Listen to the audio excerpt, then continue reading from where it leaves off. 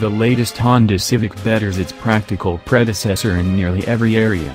There are no diesel or hybrid powertrain options yet, but the two small-capacity petrol engines are efficient, powerful and refined, while an all-new platform makes the Civic much sweeter to drive.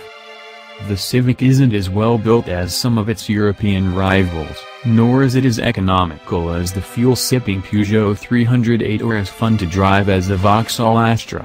But it's practical, desirable and filled with kit, allowing this new British-built hatchback to finally take on the best cars in the hatchback class. Our choice: Honda Civic 1.0 129 PSI VTEC Turbo SR. The Honda Civic has an interesting history that some may call checkered, but there's no doubting the car that's been a Honda mainstay since 1972 is back with a bang. The 10th generation Civic hatchback for sale at dealers today offers a range of capabilities that make the 5-door family hatchback a genuine rival to the best in class. Over the years the Civic has grown from a diminutive runabout to a compact family hatch, creating the iconic Civic Type R performance brand along the way. In fact, the impressive hot hatch version is our 2017 Hot Hatch of the Year. While the performance model is built in Japan, the rest of the UK lineup is built at Honda's Swindon plant.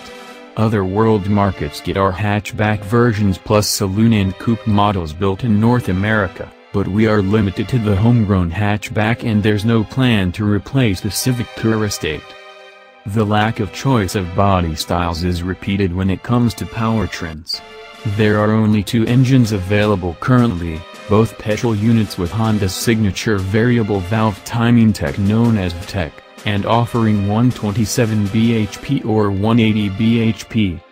They're 1.0-liter and 1.5-liter units respectively, and both come with a 6-speed manual gearbox and front-wheel drive only, although there's an optional CVT auto.